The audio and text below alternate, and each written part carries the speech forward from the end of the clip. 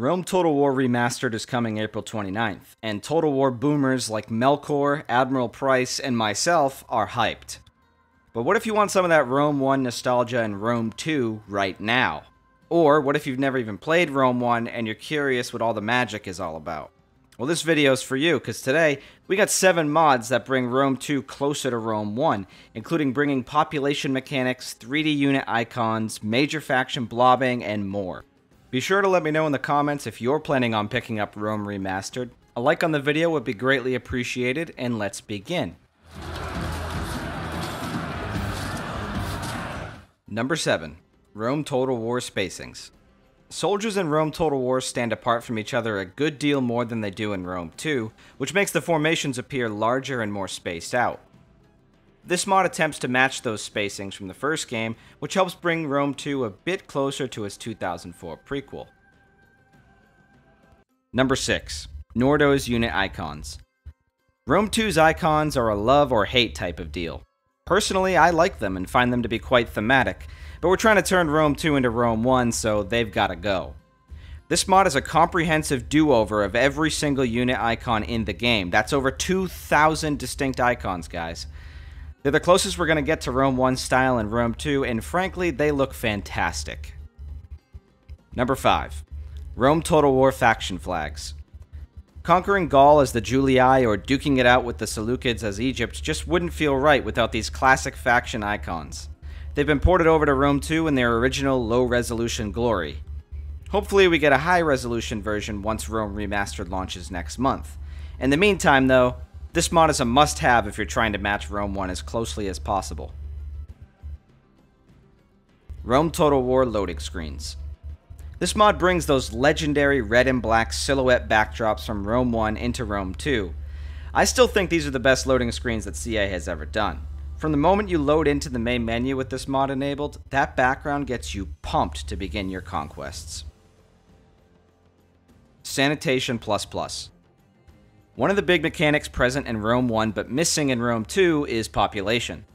In Rome 2, settlement population is represented by an abstract growth resource, which works well in Warhammer and Attila to an extent, but feels half-baked in Rome 2. Once you max out all of the building slots in your settlements, growth becomes a completely meaningless stat for the rest of the game. Sanitation Plus brings population into Rome 2, so each province now has a population comprised of 4 social classes, and you have to draw from these social classes to recruit your units. The more population a city has, the stronger its economy will be, so you'll want to keep this in mind when you're creating your armies. Raising a settlement causes massive depopulation, as does having low public order, which means there's a serious opportunity cost to raising settlements and leaving your own open to attack. All in all, it's a fantastic mod that adds some much needed depth to city management in Rome 2, and I highly recommend trying it out even if you aren't trying to make Rome 2 like Rome 1. Guaranteed Major Faction Empires. One of the improvements Rome 2 made over its predecessor was breaking up the unrealistic conglomerate factions like Gaul and Britannia into several minor factions. The unfortunate downside to this, however, is that oftentimes the minor factions will destroy the major ones, leaving you without late-game challenges. This mod forces major factions to always win their auto-resolves against minor factions within the fog of war. Now you can look forward to having at least 1 or 2 major players at the end of your campaign, much like you could in Rome 1. I'm looking at you, Egypt. Number 2. Grand Campaign on updated map. 2 turns per year. Though many people, including myself, prefer 4 turns per year, Rome 1 was 2 turns per year, summer and winter. This mod requires almost no explanation. Your generals and agents will live twice as long as they do in vanilla, which is how it should have been in the first place, frankly. Campaigns feel so much better paced with the extended turns per year mods, and I'll never understand why CA never addressed this for the Grand Campaign. As an added bonus, this mod uses the superior campaign map from Imperator Augustus, meaning that the Syracuse has walls just like it does in Rome 1.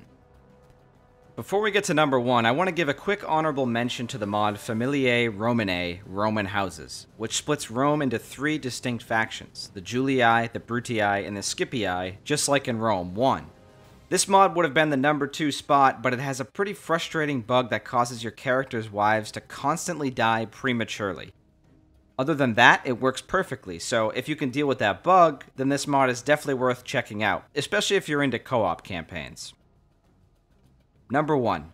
Rome Total War Music.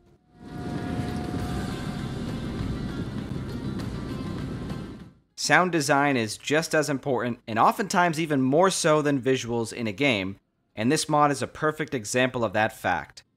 Rome 1's soundtrack is absolutely legendary, and having it in Rome 2 is an immediate improvement. No offense to composer Richard Beto, he's done some amazing work on Warhammer, Napoleon, and Attila, but his Rome 2 soundtrack just can't compete with Jeff Van Dyke's score for Rome 1. In truth, few strategy game soundtracks can. Just take a listen for yourself. Sons of Mars!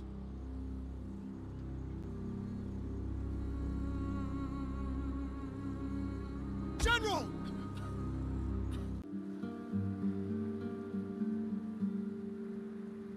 We hunger for battle. I want hourly patrols. Hit them hard!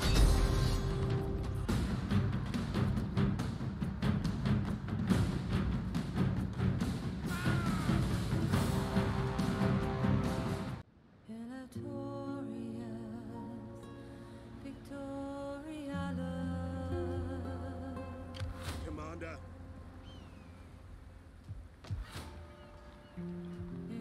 We hunger for battle.